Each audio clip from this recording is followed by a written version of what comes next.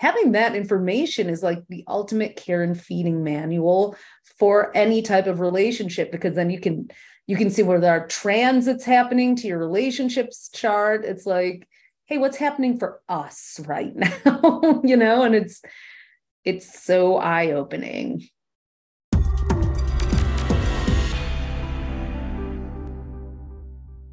This podcast episode is sponsored by Astrology Hub's Academy. Wherever you are on your astrology journey, we have a class that will help you get to the next level. Well, hello and welcome, everybody. My name is Amanda Poole-Walsh. I'm the founder of Astrology Hub, and you have just joined a worldwide astrological conversation that we are having here every week. If you're new to the channel, go ahead and hit the subscribe button and the notification bell so that you know whenever we have a new video here to share. And if you're a returning Astrology Hub community member, thank you so much for being here. I'm so happy you're here, especially today, because we are going to be talking everything compatibility and conflict resolution with the Astro Twins, Ophira and Tali Adud. And this is their Astrology Hub debut here on this podcast. And I am so grateful that they're here. I have been following the Astro Twins for years. And one of the things that I have noticed is that they are exceptionally good at taking the very complex subject of astrology and making it understandable, accessible, and fun. And so we're going to be talking a little bit about their journey today. We're also going to be talking about their latest book, Super Couples, which is a great example of what I was just saying, because they're taking the subject of composite charts and making it something that anybody can understand and apply in their lives. So I am so grateful that you're both here. Thank you for joining us. Thank you. God. So glad to be here and make our official debut. It's very exciting. Yes. So just a little bit about you two, just in case people don't know. They're the official astrologers for Elle Magazine, the matchmakers on Amazon Prime Video's Cosmic Love.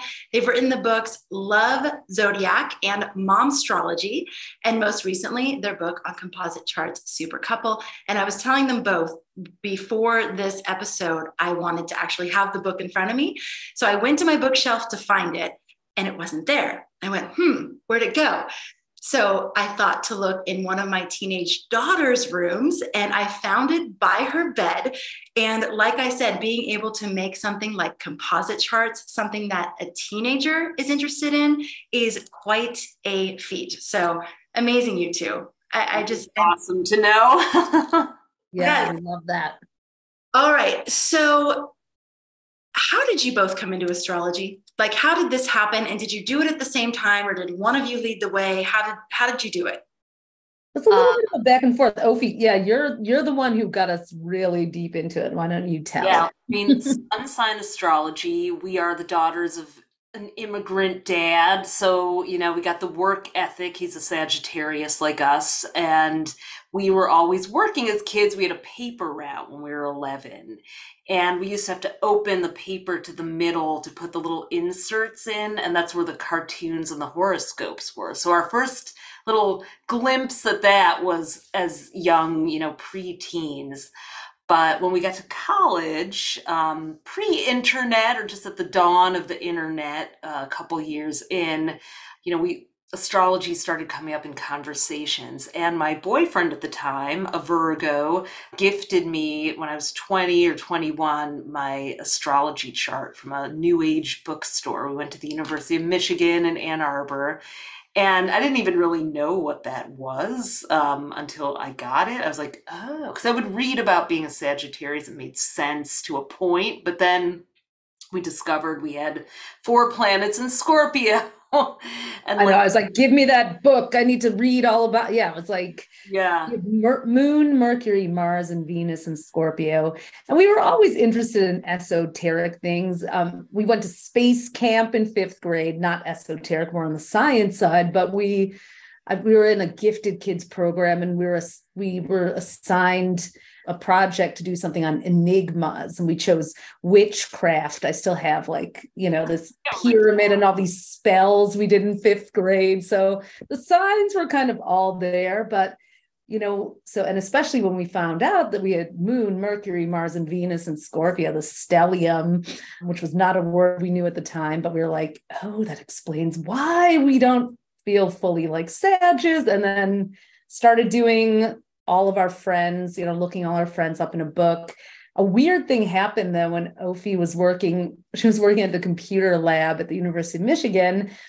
And this guy, he wasn't a student, he was an older man, came in and he kept trying to print something and it was jammed up. And he was like, oh, screw it. And he left.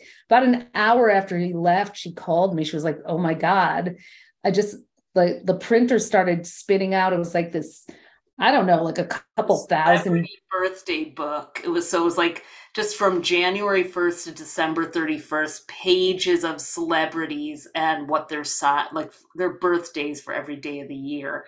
Since we didn't have the internet yet to look up people's signs and birthdays. So we had this, and then the guy ended up coming back and gave me a copy of the book. It was called the Celebrity Birthday Index. I still look for it sometimes. In my own weird, I swear, I'm like, he was some kind of Pleiadian alien who came in. He had like this grayish toned skin and he was wearing a bad fitting suit. So, we won't go down that conspiracy lane just yet, but that was our journey. I hear those stories a lot. It is kind of like some sort of Pleiadian force or like a mysterious force comes in and ensures that astrology falls in the right people's laps. I mean, I've heard stories of people who were like sitting in a library and a book just fell off and landed on their head and it was an astrology book. It's like, oh, I guess I'll read this. Sounds like a similar thing for you. Yeah. So you fell in love with it. You started reading your friends' charts and then it just kind of took off from there. Well, it was an interesting sort of correspondence with something else that was going on because while we were at Michigan, we started this multicultural women's magazine called Hues. And we started with a group of women. And one thing we would all kind of have this common bonding interest in was astrology. It's a universal language, and so we talk about identity politics and articles about that, and then we'd go into moon signs. And so it it was the only way to talk about differences that wasn't polarizing. And I think astrology in some ways still is. It's like, you have a sign, I've got a sign. Okay, cool. Yes, yes, I've definitely noticed that. It's almost like this great unifier. Even though we are talking about our differences, it just gives a language to talk about it where it's not as personal in a way, like you are what you are, and you can find yourself in so many of the different signs, depending on your chart. So yes. Okay. Yeah, Earth is kind of messed up, but we all have a moon sign. We all have Saturn. We can find our commonality on Jupiter or whatever. And it's, so it was someone, it all kind of, again, went from there.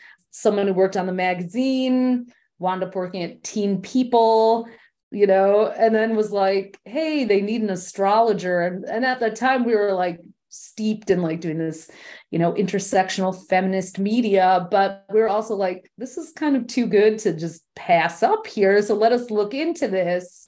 And we wound up getting our first column for Teen People because thanks to that celebrity birthday guide, we had become obsessed. And Mercury and Scorpio, you just download weird things. So we knew every celebrity's sign and we knew all the cover, so it was just like, it just worked. And we really got our 10,000 hours in writing daily. We had to do his and her 7-day-a-week daily horoscopes for their website. Wow. So I know, talk about like learning just getting in the salt mines and learning how to write and, bring in. So we found that we were able to kind of talk about the same things that we did with our magazine, but through the lens of astrology. And like Ophi said, it became almost easier to discuss some of the heavier topics that were happening at the time. I mean, it was all, so it just became this like wide open pathway that pulled us in. And here we are, 20 plus years later. Wow. Would you, to people starting out, do you recommend practicing with writing horoscopes? I mean, again, it's one of the things that a lot of who I would consider at this point, like master astrologers, they did have that period of time where they were writing either for a magazine or some sort of publication, or even for themselves, a daily horoscope. It's definitely, it definitely helps you memorize what things mean and come up with creative interpretations and get past cliches, because when you have to do it 12 ways over and over again and keep yourself entertained. I'm grateful for my Capricorn rising in those moments. We also have Saturn and Gemini, so that makes us probably diligent writers, but I think it does help for sure.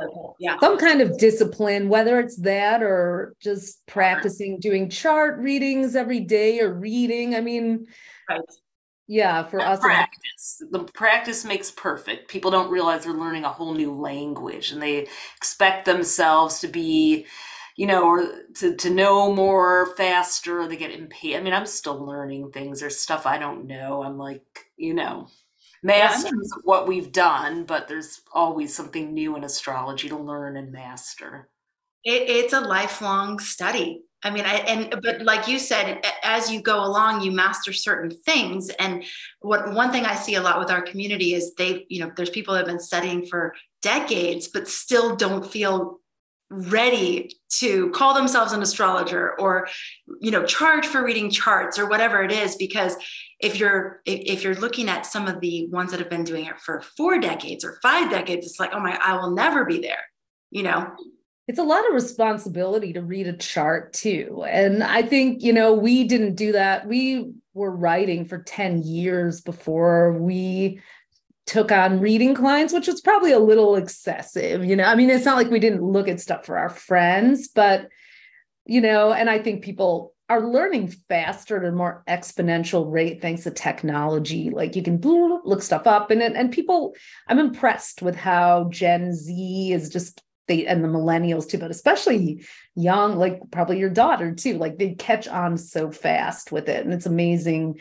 I think though that there's still something to be said for life experience. Like you also have to be out, like gaining the confidence to do a reading. Also, we did a lot of personal development work during that 10 years of prior. So that also kind of, you can't just know about the stars and the rules. You have to have lived experience on planet Earth too, in order to do a good reading or a good column. So you have to stay in the stars and on Earth simultaneously. It's a little bit of world walking there for sure. Yes, that's what makes you so good at translating the language. Is it's clear that you're not taking some sort of textbook ideas and just regurgitating them. It's actually filtered through life experience and the wisdom that comes from life experience. So it's really clear. I mean, even your horoscopes they're fun to read because they're juicy. There's some content in there that's not just like, like I said, cookbook or textbook. So, okay. Have you always worked together and like done everything together? I mean, you keep saying we, so I'm assuming that it's like kind of a package. 90%, I'd say, right, Ophi? Yeah, I mean, we have some of our own solo projects, or we've had times, but it just keeps on happening. I mean, I don't know. Our brains are twinned. They're complementary. Like, just where we're different. Like Tali likes to go a little more into the weeds of the art, and I like to go a little more into the weeds of the tech. So having an online business that is creative and that kind of thing. We both went to art school, but it kind of pairs well. So we haven't found a reason to stop yet. It's definitely working for you. My question is around the astrology of it though, because we get questions a lot especially when there's twins that aren't super similar to each other. How does astrology work in the case of twins? And do you see that it kind of proves astrology, or that it leaves a big question mark about astrology when someone has the same birthday, location, and almost the same exact time? I would say that, your soul has had many lifetimes. So even if you come back as twins, you're still coming in from different past lives. And so the karma that one twin is working through is different than the other. And probably you came in together as twins because you had some karma or a bigger spiritual mission maybe to fulfill. We have found that a lot of people who are astrologers are twins, or a lot of twins are into astrology, but I think it's because you're born in a relationship already. So you already speak the language of relationships, and astrology really is a lot about that for people. But I mean, I know twins who have different rising signs and couldn't be less similar. And then some who are super alike. I think it really does show up in the chart and the houses. For us, we have nearly identical charts. Just our Capricorn rising is 1 degree off. So when Pluto went over Tali's ascendant, it was a year before mine. So I still had Pluto in my 12th house. She had it in the first. So that was a time that we had very different experiences, and I got to see what might be coming my way. But generally, we're going through similar transits too. And I had Pluto go back and forth, cross the ascendant 3 times, and she was like, "Blooper," and I'm done with that. So it was like this tormented year for me. And she's like, "What? Everything's great," So I mean. This is where astrology is not deterministic, and why we resonate so much with evolutionary astrology as one of the paths. Stephen Forrest is a friend of ours, and we love his work. It's just like, we come in with this, code, but we're all also going to be influenced by what's happening around us, and twins can make different life choices. And sometimes twins will we had moments where we were like, it's annoying because you look at someone and they're making the same gestures that you are. And it's almost like, especially when you're a twin, you're like, oh, I don't want to see this mirror in front of me all the time. So you purposely rebel against that and try to be different. So there's a little bit of twin psychology probably at play too. And realize the futility of it, just surrender. But I think for sure it's interesting. It's an interesting mission. I mean, I have a 14-year-old and 11-year-old daughter, and they don't even want to wear like even remotely the same thing, even if it's in different colors, or they really want to be individuals. Mm-hmm. So I imagine that in the teenage years, you might have that period of time where it's like, no, we're not the same. We're totally different. Even if deep down, you're kind of not. I try to she made me pick out clothes for her. Was more like, I still do. I hate shopping and she loves it. That's one way we're not twins. And we also have different Enneagrams. That's the only difference between us. That and like one bit of our human design chart. So that's helped us understand, things astrology doesn't. Interesting. And how many minutes apart are you? 4 minutes, and it's made a difference on the Enneagram, a little bit of a difference on the human design, and a difference on the degree of your ascendant. Yeah, it's real. I'm 9 degrees, 37 Capricorn. She's 10, 37. And so our, midheaven and IC and descendant are all just off by a degree. So there's other, right. But she's a 7 Enneagram, and which is about the enthusiast, and I'm a 2, which is the nurturer. And then weirdly, 4 minutes off, I'm outer vision and she's inner vision, and I'm open taste and she's closed taste in our profiles of human design, which is funny because I'm much more like visually out there looking, but Ophi comes up with all these like creative systems for like how to use astrology. And so we're very lucky. I guess we're twins who came together with some nice, we work well together. We have since our first elementary school business doing calligraphy on all the certificates for the school district and stuff. So we're entrepreneurial charts and entrepreneurs since childhood. Scary, but true. I love that. I'm the same way. I'm like a business, picking my neighbor's flowers, putting them in arrangements and selling them to them. Ooh, Capricorn. My mom was like, you can't do that. You can't sell them their own flowers. And it didn't occur to me that wasn't okay. Why? I made it. Did, didn't you? Okay. So, but what this shows is the importance of the accurate birth time. I'm sure for some people that's kind of a disappointment because not everybody has access to that. But it's really amazing how just that 4 minutes makes such a big difference. As evolutionary astrologers, do you resonate more with the North Node being sort of the direction of the soul, or with the rising sign? Because I know, like esoteric astrology, the rising sign is super important in terms of soul direction, whereas in evolutionary astrology, it seems like it's leaning more towards that North Node. But what's your experience been? For me, we have the same. We have those both in Capricorn, so I'd have to say I don't know. I go for the North Node myself. As do I. Yeah, I think the rising sign is definitely, our worldly direction, like where we're focused here and where we want to move our bodies, where we want to put ourselves physically and mentally. But when it comes to that soul growth and evolution, I think the rising sign falls a little short. For me, I feel like the North Node really is that deep lesson where you may not conquer it in this lifetime, but you're going to definitely be pulled to work on it. But yeah, having it in the same sign has been interesting, both in Capricorn for us. So yeah.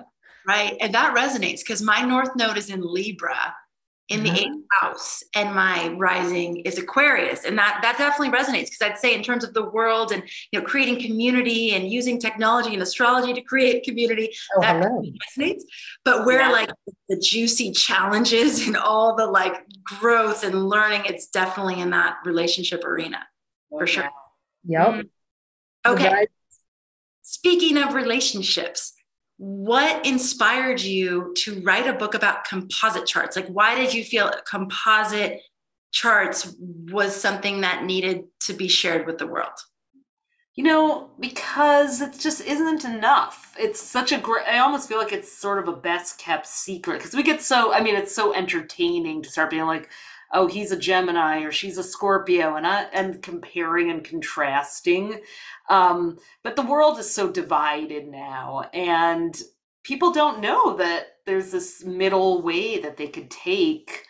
It's great to know about differences and understand them, and they get you so far. But I think we need to work together too, and just always know that we can find that common language. I think it's really like there's the higher octave of us, of what happens when you come together into this third entity, when your charts blend into a composite. It takes it out of the realm of I want this, you want that. It's more like what's best for us. And, having had many relationships with our Scorpio moons and having always been in a relationship as twins, it's always been like one of the primary topics that people come to us to talk about, whether it's a business relationship, whether it's a romantic relationship, or even just, I've never done an astrology reading where we didn't talk about at least one other seminal person. And so, but yeah, with all, like Ophi said, with all the just, division in the world, like we needed a new conflict resolution tool, and composite charts are one of the best ones that we personally know. Yeah, they're so surprising. It's like, oh, okay, I'm a Sag, they're a Taurus, and we're a Pisces together? Whoa, that's wild, What do I do with that information? Like, oh, and then you start to see, like, that's why this thing that never makes any sense when I read about their sign or my sign is such a prevalent theme. So it's very helpful to know. Let's back up just a little bit because I'm making the assumption that our audience knows what composite charts are and how they might be different from synastry or other types of relationship astrology, other ways to assess relationships. So can one of you explain what a composite chart is and how it's different from like a synastry reading or something? Sure. A composite chart is a blended chart. So in a synastry chart, you compare, it's a side-by-side or inner wheel, outer wheel comparison, whereas the way that a composite chart, either you do a midpoint or a Davidson, but we wrote about the midpoint method. It takes a midpoint of your sun and their sun, your moon and their moon, your Venus and their Venus. If your charts were to meet exactly in the middle. Every point, you'd have this third entity. If your charts had a baby, it would be the composite chart, essentially, that had exactly half of your genes and half of theirs. And so you have this third you. Your relationship is actually its own unique entity that you can see through the composite chart. And it's like having that information is like the ultimate care and feeding manual for any type of relationship, because then you can see where there are transits happening to your relationships chart. It's like, hey, what's happening for us right now? And it's so eye-opening. I love it. I mean, when I did mine with my boyfriend, we have like 5 planets in Pisces, which is funny because we're Capricorn and a Taurus. So to have like all this Piscean energy is really fascinating.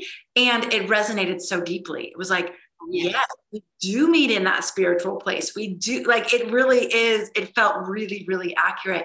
Do you find that most people resonate with the composite chart, or it's a harder one to really like, quote unquote, prove, because it's like it's this third entity that doesn't necessarily exist, but there is, it is something that lives, right?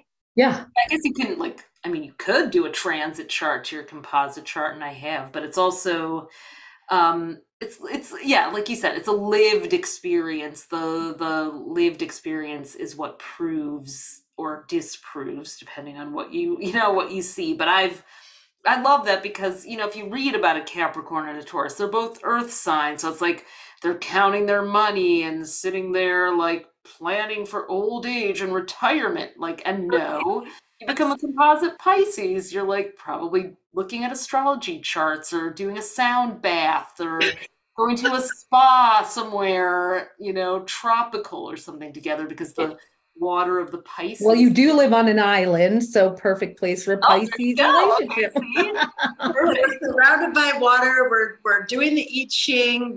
Yes, absolutely. Like astrology is what brought us together. Oh, wow. Perfect. Wow. Yeah. And is he into it now? You actually convinced a Taurus man will either be all in or all out, He's totally all in. He actually he used to model. And when he did, he would check the farmer's almanac for the day to get his hair cut, because he already was clued into that there was something to it. So he didn't know much about it, but he's very mathematical. And so it makes sense to him from a mathematical perspective. Yeah. And he's very, very expansive in his viewpoint. So it just made sense to him that there's something there. Yeah. Funny. Of course, it would come through farming for a Taurus, right? One of our best friends is a April Taurus, and he's a master mathematician, astrologer. So yeah, but then we know other Tauruses who are like, no, Definitely open-minded about it, for sure. Yeah. Well, so in terms of relationships and astrology, do you feel like astrology can predict the outcome of a relationship, or is it more like what you're saying? You learn what the two souls have come together to experience, and then you have a choice, like how you want to engage with that combination. Our opinion, I shouldn't say our opinion. My opinion is that astrology does not need to be that deterministic. It can predict the challenges, it can predict the strengths and the weaknesses, but the outcome is where your free will comes in. You can choose to work on a relationship as long as you want. You may not have a willing partner. They may not be, the composite chart and the synastry charts are there for you as guideposts and instruction manuals and roadmaps. And you can try to use them to the best of your ability.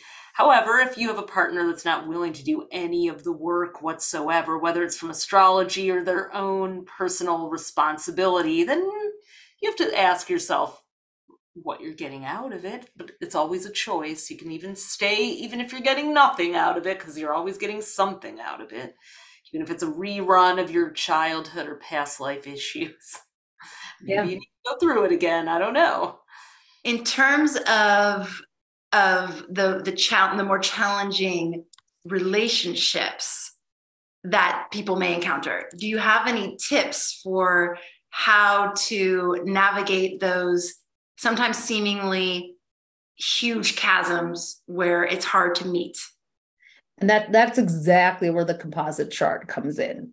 Especially, it's communication tends to be the first breakdown of things a lot, for many people. It's like they are different. We're all different, but we don't know how to get it across to each other. So looking at your composite Mercury sign can show you how to set the stage for those, like, the dialogues, or to get to a place of understanding. I was in a relationship with someone and we had a composite Capricorn. And so a lot of times there were these big future plans that we couldn't align on. And then it was like, let's go for a hike, and it all seemed to work itself out. Or if we would hang out in a place that was kind of family oriented, even like a restaurant that was family owned and run, it would be like, okay, sit down, have that meal and talk about it. So like that can help you with setting the stage for, and needing to, like, you can also look at where your composite Saturn is to show where maybe you need to have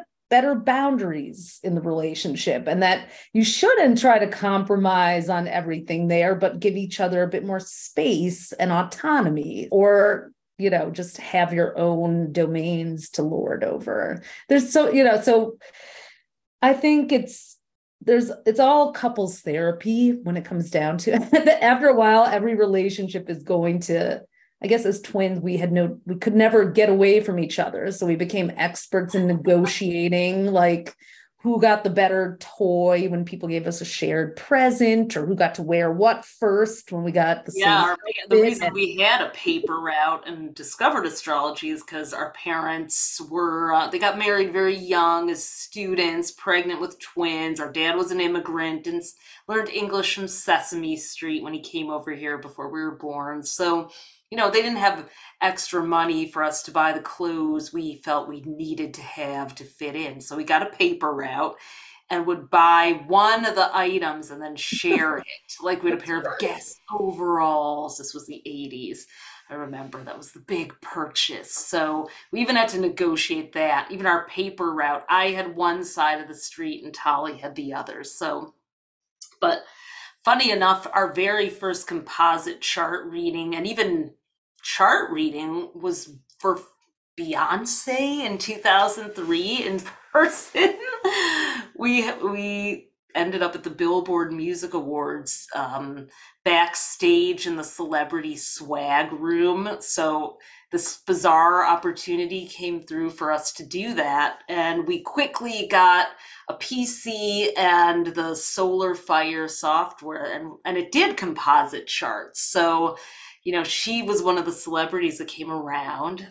She was not as big as she is today, of course, but so Tali offered her a composite chart and then she actually waited for us to print out the 60-page document backstage at the MGM Grand Casino, and stayed up late reading it. She told us the next day. That was her with Jay-Z, or was she was, it was right. It was in the beginning when they were, doing their crazy in love thing, but it was still like rumored only. And I was like, hey, do you want, we happened to know he was December 4th because he's 2 days after us, a couple years older, but it was just like, and she's a Scorpio moon too. So we got to chat with her about that. It was one of those magical. We also got to talk to Stevie Wonder and Sting that day about their charts, and Paris Hilton and Nicole Richie. It was like one of those bizarre days, like the guy who came in. It was the celebrity birthday book guy. It was like, what? Another planet right now? Like, real, but seeing how Beyonce was so I saw her the next day because we were there for 3 days or something. She was running on stage, and I was going to the bathroom and ran into her backstage, and she stopped and said that she had stayed up really late to read the composite chart booklet, and it was so interesting. So I was like, from that moment on, I knew that okay, that really like made a powerful difference for her because she was nervous. I think you could tell. Like they were from very different upbringings. She was very middle class, and he was a little rough around the edges there. And I think it gave her some reassurance about who they could be together. Well, I'm sure it did, since they have like 5 composite planets in Libra and Scorpio. Like almost their entire chart is Libra and Scorpio. They're a composite chart. And that's actually the same for Will and Jada Pinkett Smith. Like we like to look at celebrities for examples, because you can, we watch them play out in real life. I mean, you can see it with Harry and Meghan and Will and Kate, like how Will and Kate become an Aries and Harry and Meghan become a Virgo. And there's this sort of incredibly competitive energy there. So, yeah. Do you have the perspective that in relationships, we're working out patterns or we're working out like maybe karmic themes, and that even if we change partners, we're probably going to be still working on the same issues? Or do you think that changing partners can sometimes completely change the script and now we're not working with the same things? It's a bit of both, in my opinion. I mean, we're going to be who we are. The issues, our natal chart has that encoded. I think the North and South Node very much so will show those things we're going to keep dragging around and working out for our whole lives.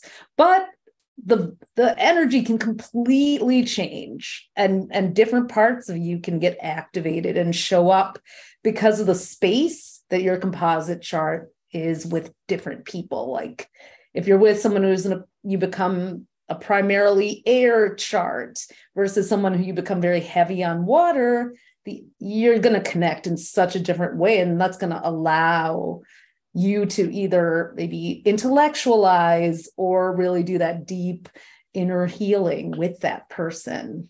Okay, another question, because when you were talking about Beyonce, it reminded me of what I've noticed recently. We just recently launched our reading platform where people can come and connect with different astrologers to have readings based on the type of question they have. And one of the things that I've noticed in talking about this is there's a lot of people who get nervous about having an astrology reading. It's like, oh no, yeah. Are you going to show me something I don't want to see? Are you going to tell me something I don't want to know? Have you experienced that? And why do you think that is? Oh, always. I mean, because they can, because our minds are subjective, and we're like, oh, what if they know something I don't and tell me something bad? And then you start to have that confirmation bias. So, I mean, I had a tarot reading. I didn't know anything about tarot, and back in 2001, and the tarot reader told me that the guy I was dating, that trying to get affection out of him was like trying to get blood out of a stone, which was kind of true. And then he literally, without even knowing I'd had the reading, broke up with me the next day. So I was like, oh my, and she had pulled the devil card and all these, and I was like, oh my God, I need to. So I felt really vulnerable, and like, I was like, did she jinx me, or is this like, why is this all happening at the same time? And so then I went and learned tarot just so that would never happen to me again. All those Scorpio planets needed control back. But that's why I think people are nervous, because you may see something that they don't. And yeah, that one of my favorite quotes is that advice is what we ask for when we already know the answer but wish we didn't. And I think that is probably what's happening for people who say that. Do you find that a lot, or do you find more often people are sort of like positively assured about? Well, they end up positively assured, but I have to sometimes reassure them, like, listen, I'm not going to tell you what to do with your relationship. I'm not going to tell you when you're going to die. I don't even look for that. I won't look for that. Right. I will tell you if you need to be careful. I'll tell you if there's like an issue that might not be so easy to work with, but it's not my job to tell you that that's not part of your karmic path. Okay, so you're dating someone that's challenging. I don't think you should break up with them. Stick around and learn something about yourself. Yeah. How did you come up with the name Super Couple? Like what inspired that? I love it, by the way. I think it's awesome. That was Ophi's work. Yeah. Our Taurus friend, Matthew, who Tali mentioned, who's our, like our oracle buddy, I guess, of more than 20 years, fellow astrologer.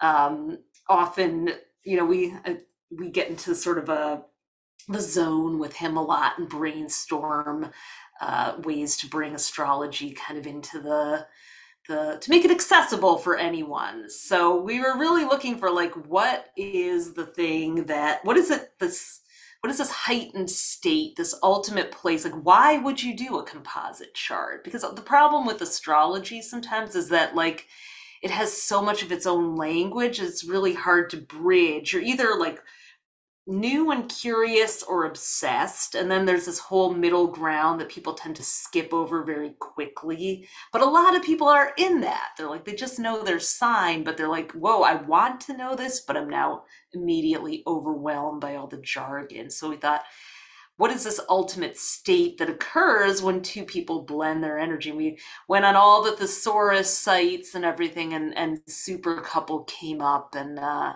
that's it. So it's a little hyperbole, but why not? We need that. Jupiter's in Aries. You just described me perfectly. After I had my first reading, I was like, whoa, there's something to this. Before then, I had no interest in astrology. I totally wrote it off as kind of dumb. I was like, so everybody January is exactly the same. Like, that makes no sense. Right. But then I had my first reading and I was like, whoa, there's definitely something here. And I went to learn more, and it was either so watered down that it wasn't useful, or it was so complex that I was like, what are they even talking about? I mean, it's definitely one of the reasons why I started Astrology Hub, because of those people in the middle, like you're talking about. And thank you for doing that. Yeah, thank you. Really needed. Yes, it is. And there are a lot of people who are interested, compelled, curious, but they can't speak. They can't speak that. It is a very complex language. And people get it is. Your Gemini moon and translating it. And I feel like Capricorns are really great at creating systems and simplifying without watering down. So, right. Yeah. What were you going to say, Tali? Oh, I was going to say that, what was I going to say?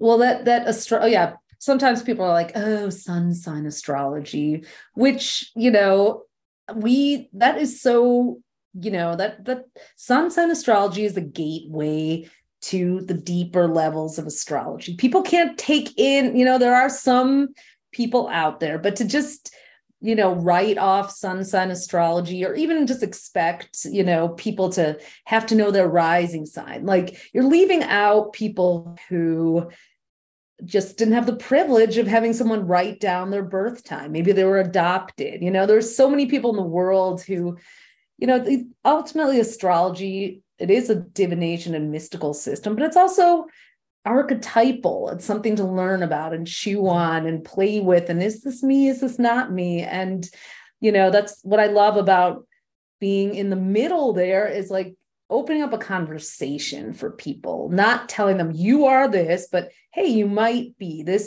Have you thought about this? Guess what? That thing you do corresponds with this. And then from there, they can go, in whatever direction, or just learn only about their sun sign. It's a tool. It's not meant to be this weird competitive thing that's happened in recent years in astrology. It's so bizarre. Tell me more about that, because I was just going to ask you where you see astrology going, and you've been in this world for a while. So how have you seen it change, and where do you see it going? Yeah, there's a little bit of a cosmic cockfight going on, as I call it. I don't know if you have to bleep that out, but there's a like, I love that astrology is so accessible in some ways for people. Like, it's on Snapchat now, but at the same time, a little bit of knowledge can be a dangerous thing. I think people are very quick to, write someone off because co-star said their Mars signs were at a bad emoji, and so it's like, we got to do better than that, people. We can't just write someone, like, is that good? Is that bad? Like, there's I love the memes for the hilarity of them, but then there's also a point where it's like, it's just become, there's a lot of backbiting, mean girl energy in astrology now that is. And also a lot of people that take themselves too seriously, because it's like, it's an you can be licensed and certified, yes, but that's not required to have a practice. So anyone can call themselves an astrologer. You can't do that as a doctor or a psychiatrist or anything like that. So it's a wide range of people and experience, and it's also very hard, so it's an open field for anyone to come aboard and have the same title as everybody else. Like a 20-year-old and a 70-year-old could both have the same title of astrologer and offer chart readings for people. And we've gotten great readings from people of both. Yeah. Ages. So, so there's like, and I think it's also supply. Well, there seems to be quite a demand for the supply too, as with the hub, but I don't know. I think it's like everything in the world has become a bit divided. Like, okay, you do whole signs, great. Someone else does tropical, great. It's like this weird, I don't know, maybe people are just bored. I mean, it seems like it's just human behavior that you see in any other field, just showing up in astrology, and now that it's reaching more people. I mean, what do you feel is the most important thing to do as astrologers who love astrology, who want to proliferate good astrology, or at least useful astrology? What do you think is the most important? Focus on the person you're serving and not comparing yourself to others.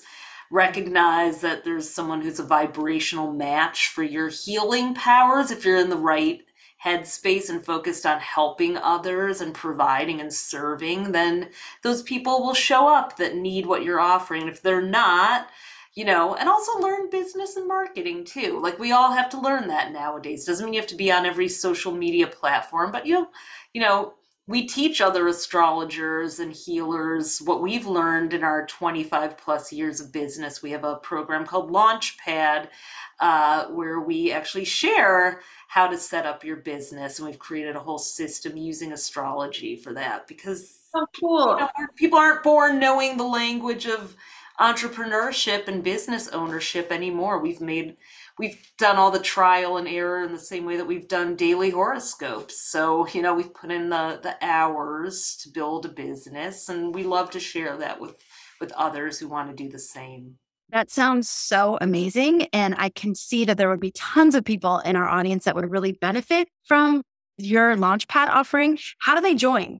So we open up periodically. We are starting our next quarter group mid-April, and it's going to join. You're going to get a special onboarding so you can feel like you're fully immersed, and then you're going to bring a project or your business or your practice and really learn a deep dive using your birth chart and a special system that we created called I Am, that combines 13 parts of your chart into 3 archetypes to make it simple, so that you can really use your chart as a tool and learn how to do business in the way that works for you. Because it's not just what you do, it's also how you do it. If you don't enjoy working on your business, then it doesn't even matter if you're doing what you love. It can become as bad as a 9-to-5 job. So we've experienced that too, where we've been like, wait a minute, our passion has become a prison. So we've used what we've learned to empower other people to create and grow. And that's the way each quarter works. Is we start, the first month is actually working with the transits to finesse the plan of whatever it is you're working on. So you're going to bring that, and we're going to be like, okay, here's the new moons, the full moons, the retrogrades, here's the transits, here's, and there's a lot of big things happening this year for sure. And then we go into a specific area. We just did space clearing, set, the time zone that you should be in. Not, are you a future, present, or past focused person? How to actually set up your space according to that. And then the third month we do astro audits where we actually, look at different like a hot seat. Yeah, we do it. Take someone's chart and analyze it. We call it the dolphin tank because it's a friendly shark tank, and help you with your branding, your social media, your presence, your offerings, your messaging, your content, because you can't do all the things.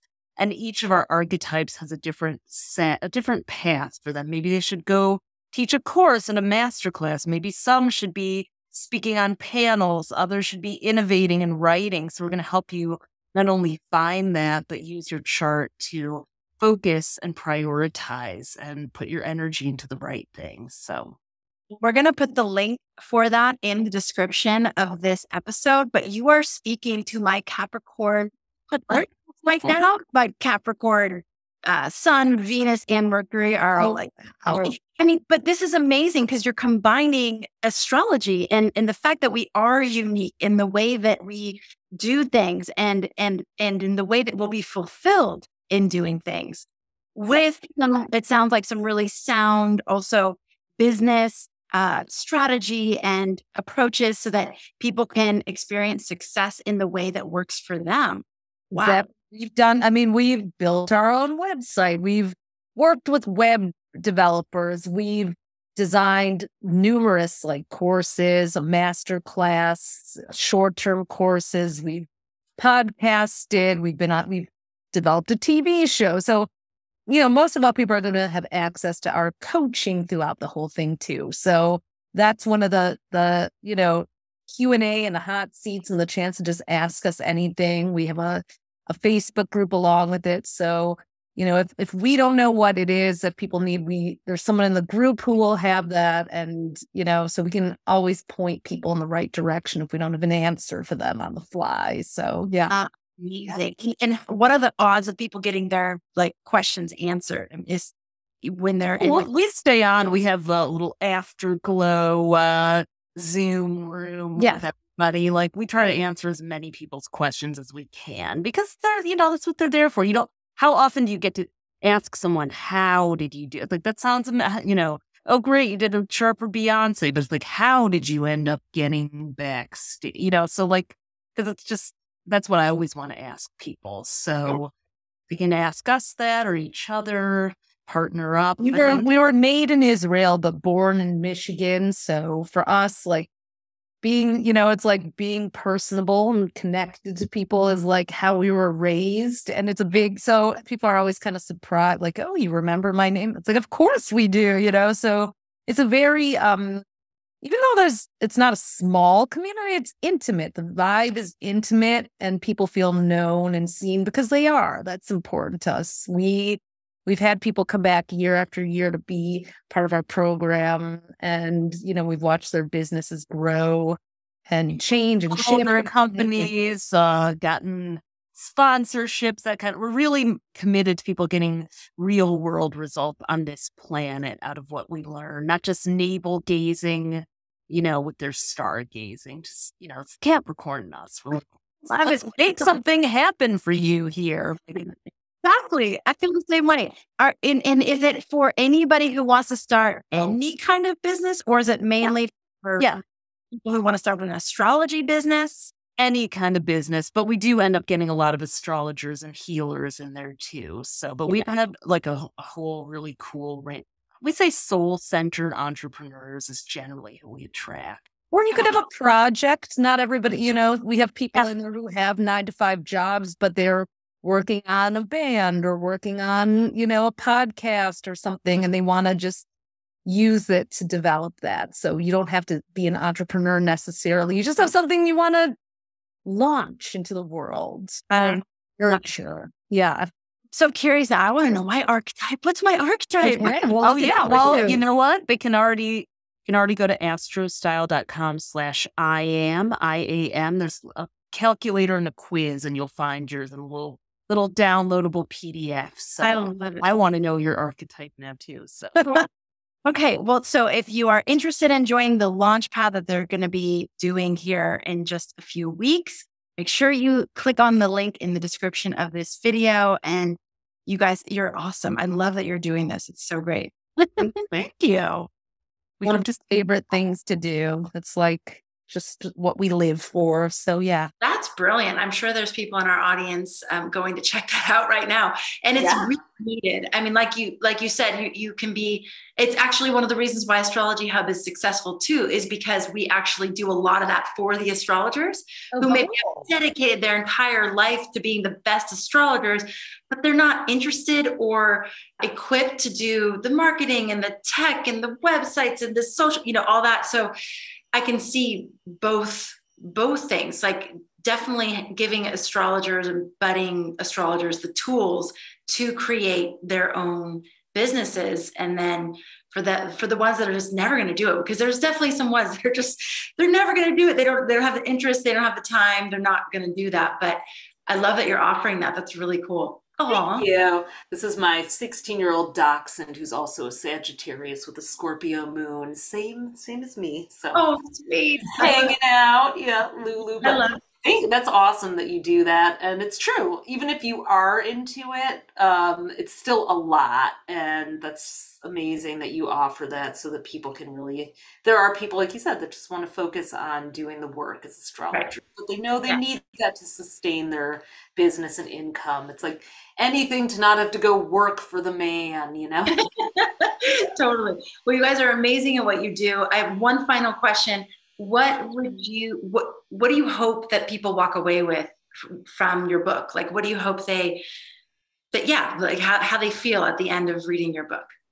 I would say just like the way I feel about astrology in general is that it's a point it's a conversation starter. It's a thought starter.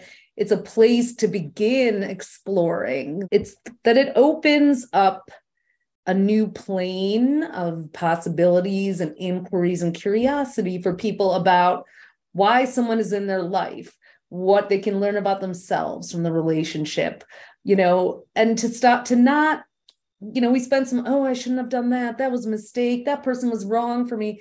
I don't think anyone comes into our life without some sort of reason, even if it's a lesson or a pivot point. So I hope that Super Couple helps everybody who reads it understand why they've had the relationships they've had, be they platonic or romantic, and to maybe find forgiveness for themselves for the ones that didn't work out and find some new juicy excitement for the ones that are still going.